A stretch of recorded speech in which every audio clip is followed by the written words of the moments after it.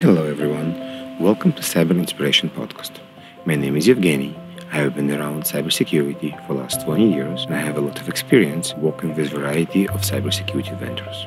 My main work is vendor consulting and cybersecurity advisory for companies. As part of my passion in technology and cyber, I've been intrigued to learn how a company starts. I started the podcast to understand the thinking process and what motivated people to start their own company. This podcast is affiliated with Security Architecture Podcast. Hello, everyone. Very happy to be here today. We'll talk with Chuck Brooks about his not just new book, his first book. You've been around for a very long time. A lot of people know what you do. But in case somebody doesn't know, please tell us what you do day by day, and we'll talk about the book in a second. Sure. Day by day, I'm retired from a private industry where I worked at General Dynamics and Xerox and Rapiscan and a few others, and also the U.S. government, where I was one of the first hires at the Department of Homeland Security and then worked 10 years on the Hill. But today now, I teach primarily at Georgetown University, where I'm in the graduate cybersecurity risk management program.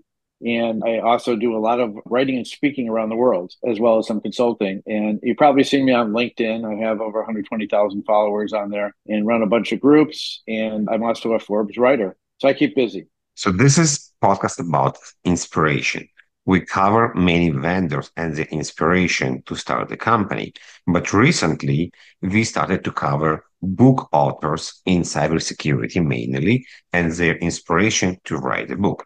So what happened in your life, and you did quite a lot, that kind of trickled and say, Chuck, you need to write a book. Well, a couple of things. One thing is that 7 years ago, I designed my own course called Disruptive Technologies in Organizational Management for Georgetown, which focused on some of these technologies we're talking about today in their early stages: AI, quantum, IoT, 5G, et cetera, cloud, all those things. And for the last 5, 6 years or so, they were just routine topics, but the world has changed. And as we all know, from artificial intelligence, it's taken over every conference I've gone to.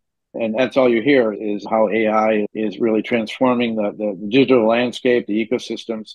And so that was quite an inspiration. I said, you know what, with these topics and that I talk about in class, it would be good to write a book where I can reach out to both someone with a background, but more appropriately, someone that doesn't have a background in cybersecurity, and look at the implications of all these new technologies that are coming online, such as artificial intelligence. What implications does it have on our privacy? What is quantum going to do with our how 5G is going to our ability to transmit data?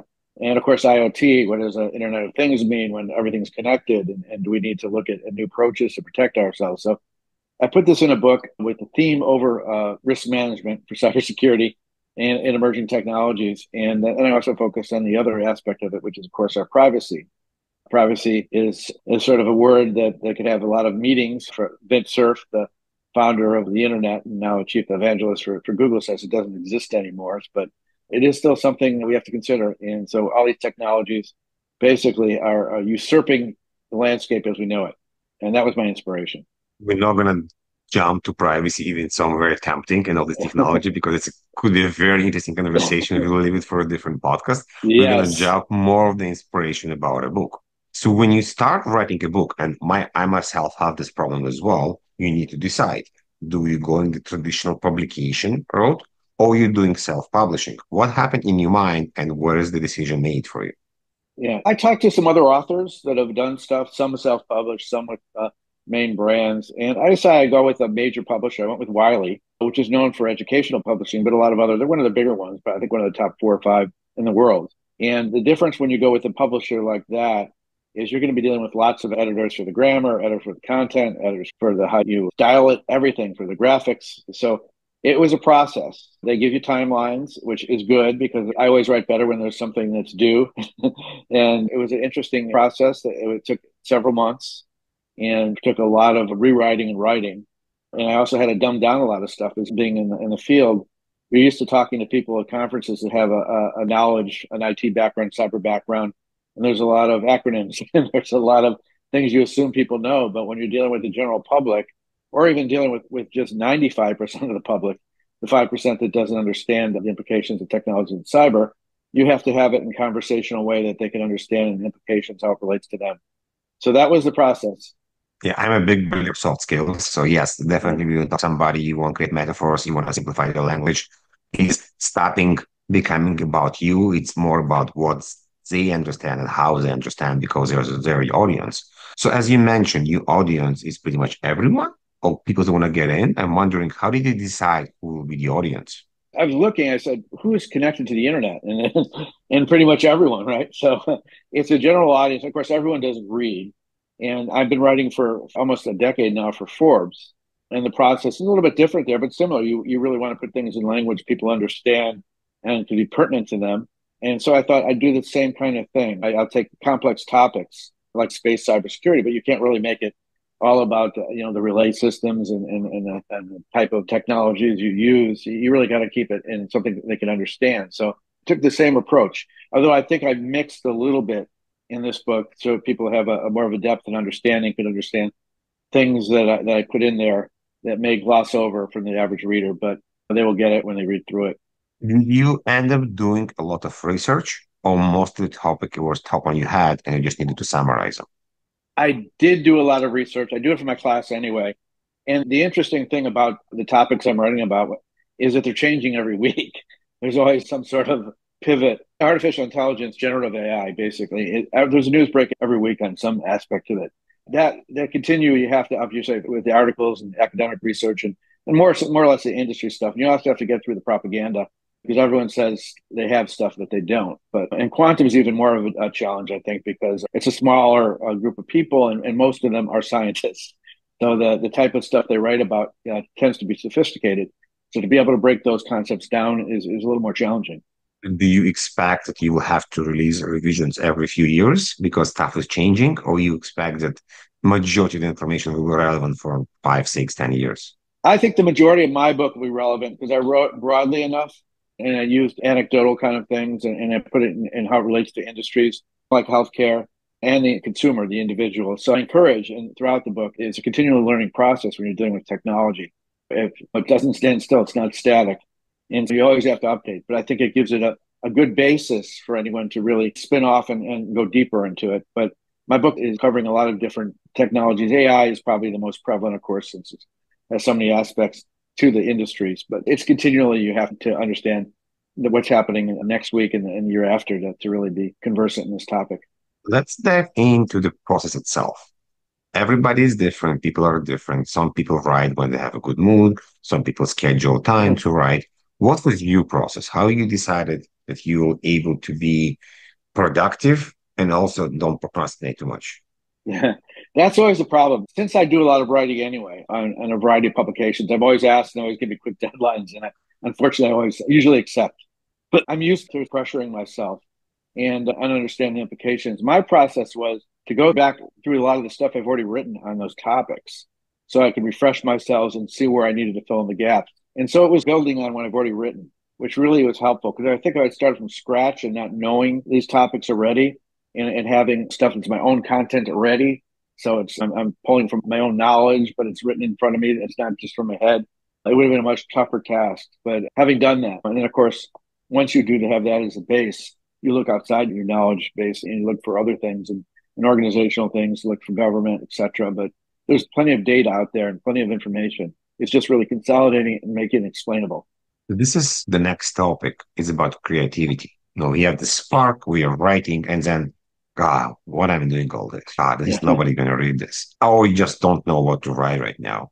So what keeps you creative and what keeps you to get back to actually writing what you do? And I hope it's going to help other writers as well. Yeah, everyone's a little bit different. First of all, everyone gets writer's block at one point. There's no author in the world that doesn't have that. You can't be on all the time. So you really have to be in the right emotional mood. For me, sometimes it's just as easy as going to the gym first and working out and getting all, and then I can relax and let my mind work and not worry about what I have to do. It's already all my anxiety is pushed out. Or unfortunately, I'm an insomniac, and a lot of my ideas come at night when I'm just there thinking in bed. And so that I say, okay, I got to do that next morning. But creativity is something I think every writer needs. And I think also when you look at, and one of the things I found is you write outside your topic of knowledge sometimes too. I've written on subjects where I knew little about, but I went and learned about it.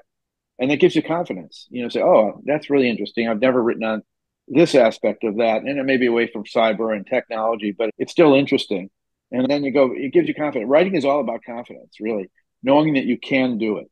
And I think the other thing that helps is you stay current by going to a lot of the conferences and interacting with other experts and reading on social media. There's a whole group of people, including you, that do a lot of sharing of knowledge on social media. So it's available. And it's good to get those perspectives. And after a while, you know who they are and you know where they're coming from and you know where their expertise is, and you can draw from that. And that is also a good way to push your creativity, looking at someone else has done. And I think it makes it fun too. And then talking to people, just talking to people. What I do it with my students. What would you like to see? What would interest you most in a book, kind of thing? And I think it all builds up together. But again, you have to figure out that it's just the right time when you sit down and get in front of that computer that you're just going to determine to do what you need to do. Did you share the content with some people, mentioned students? And was there a moment that you realized, okay, I'm on the right path. I'm doing something to help people and not just writing something going to be on somebody's shelf? Yes, because I see it in cyber already. I think that there's a lot of books coming out, and a lot of them are friends, and I think they're all good. And I've written intros for them and endorsed them because what we're finding is we have an audience out there that's really, for the most part, ignorant of what cybersecurity is. They understand some things, but they don't even do the basics. So it's a continual. That's why I have Cybersecurity Awareness Month. It's a quest. And the more information you give them, the more opportunity they have to read books, the more articles you write, the more you speak. But I wanted to get something in a book that would have someone that could pick it up and maybe go to something that they have an interest in. Let's say they're interested in 5G, or if they're interested in healthcare cybersecurity or risk management, where they could use the book to supplement their knowledge or interest. So you could almost pick it up anywhere in the book and find a chapter that might be of interest to you at the time. It's not necessarily like written like a plot where you continue to go through a fiction book, or even some nonfiction books would build up on something. It really is a compilation of different topics under the whole umbrella of cybersecurity, privacy, and the impact it may have on the future. If you can go back and give an advice to yourself, would you do something differently? I think I would. I think that I tend to, when I was back in college and grad school and et cetera, I used to go to the library and pull out a lot of books and then just keep it. The books around me, the papers, all that kind of stuff. And that's how I wrote for most of my life. I just visited my alma mater and I went into the library and I found out there are no books. So it's all digital. So that's the world we live in. So even more of an impetus to say, okay, I'm going to do more of my research online this time than I do typically. And so I think I learned that what most students do know now is that what you need to find out is mostly available if you know where to look and how to look for it. The key here is that you want to keep your original ideas intact because there's so much written already. And some of the basics are just going to be the basics. Cyber hygiene is written 50 million times. But you want to put it in your own thoughts. And sometimes that's my advice to myself now is just go with it your impulses are and then fix it up later instead of necessarily looking at others to how they address the topics. And I tended to do that in my rewrite with the book. We have this concept that different people have different views on it of work-life balance. So how do you maintain work-life balance when you're writing the book? Yeah. The good thing is, again, I'm a late night person, so I stay up at light. So I'm not late night, so I don't necessarily interfere with the family stuff that's going on. Also, my wife has a full-time job. My kids were in school a lot of the time. The work-life balance is really important. I'm finding now, because the way the world is, it's become a hybrid world and a remote world. People are better at adapting to the allocation of time. And I did this when I semi-retired, because I say semi-retired because I'm actually doing more than I was working in one position when I was working for a job. Let's say I was vice president of Homeland Security for Xerox, but there was a full-time job. You're there every day. There's always stuff. You come home, you work on weekends. Here, you get to make your own agenda. So I think the work-life balance is always important, that you make your agenda that's comfortable. Sometimes you have no choice because if you have a deadline, you have a deadline. And if you're working for a client, the client's always right. But you can balance that, particularly if you're working from home. I do a lot more work from home than I ever did. And I don't have to commute. And commuting sometimes was 2 or 3 hours. So those 2 or 3 hours, it adds to the work-life balance. So I think people are starting to realize that a lot of the problems associated with the 9 to 5, 40-hour work week, where it was the commute times before and after, you're interfering with the morning and dinner. And now you have that ability to take those hours and use them for how you want to use them. And that's what I've done in a lot of ways. Let's talk about rejection. None of us like rejection. You've been around for a long time, so I'm guessing it was not very hard to find a publisher, but you still need to work with people inside the publisher. And Yes. all these people may didn't like what you wrote or how you wrote it. Tell me more about how do you cope with rejection and how do you overcome this problem? Yeah. I gotta say, with this book, I didn't have too much rejection because they had one expert that had a background, but of course, not everyone has a background in all the topics I wrote on. And they just was really more, can you give a better explanation or a personal anecdote to this? It wasn't kind of rejection. However, if you're looking at rejection, if you don't have rejection in your life, you know you're not really living because everyone has rejected at some point. And I've had articles rejected I thought were great from publications, and you just can't take it personally. You really, I said, this article is great. And then I sent it to another publication, they loved it. I think it's really that the good news about being in the digital world now is you have a lot of options. It used to be that you have to go out and write a manuscript and send it in by mail or later on by email, and then you wait for a week or whatever and you get something back. Nowadays, there's so many publications, particularly in our world, cybersecurity. You can pick from 30 different sources, and they're all good, and they all promote and stuff. They're all online, and I write for a lot of them, like the Dark Reading and Homeland Security Today and stuff like that. But I know that they're not going to everything I write. I also fit their agenda. And so I think the whole thing about not everyone's going to love you in everything you do. There's always like a student that doesn't like the class, but there's most of the students love the class. That's just the way it is in life.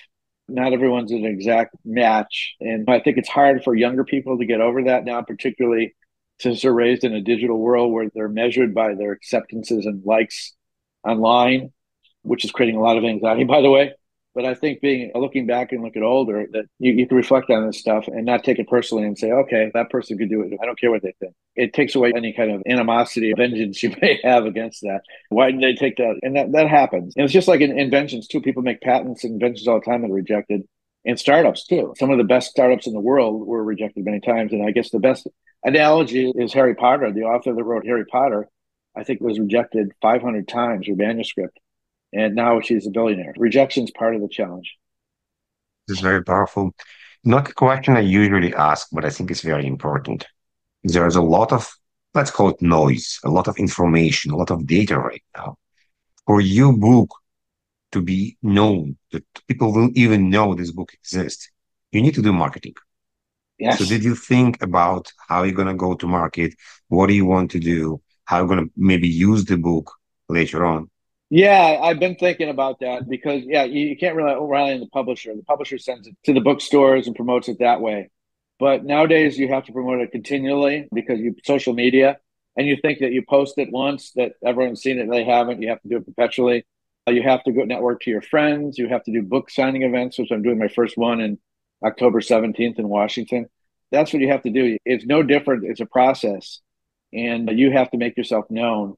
And you rely on your friends, and eventually, when I get the ebook version of it, which will be soon, I'll send you a copy and stuff. Reviews, people endorsements, and it's a perpetual marketing thing. But I worked in marketing, so I know how it works for branding. And really, you're branding your book and you're branding yourself, and things like this, which I'm doing with you. It basically, the people that follow you and know you now have information about the book. You got to continue to do that, and then eventually, hopefully, TV, radio, other places too. So it's a buildup. Did you were thinking about audio version as well? Yes, I think that they do. I think they'll go to that. I follow what the editors suggest first. I think the first thing was the hard copy because a lot of books don't go to hard copy nowadays. They go to bookstores. A lot of them are ebooks and soft covered and soft marketed. So when they make a decision to go hard copy and market it to the books, it's a different process. So they want to make sure that the hard copy is the first in line, and I understand that. Makes sense. Thank you, Jack. A lot of good information. For now, people want to do the pre-order. Where do they go to find the book?